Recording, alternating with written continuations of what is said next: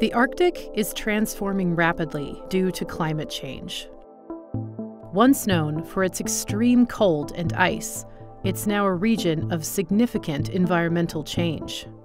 The RV Sikuliaq, a 261-foot ice-capable vessel owned by the National Science Foundation, is at the forefront of this research. Johns Hopkins APL sent Zach Birchfield, a member of the RF propagation team, to join the expedition. His focus is on how radio waves travel through the Arctic atmosphere, a characteristic that continues to be unpredictable. Depending on the environment, radio signals can refract or subrefract, bending upwards towards space and cutting the range of communication or detection systems. Advanced tools are used to collect atmospheric data, such as the Meteorological Uncrewed Air System, a custom-made aeronautic vehicle built at APL.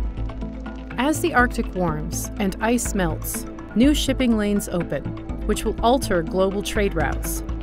Geopolitical tensions rise with increased Arctic access. Other nations, including Russia, are expanding their activities in the region. Zach's research is vital for improving communication and navigation in harsh Arctic conditions.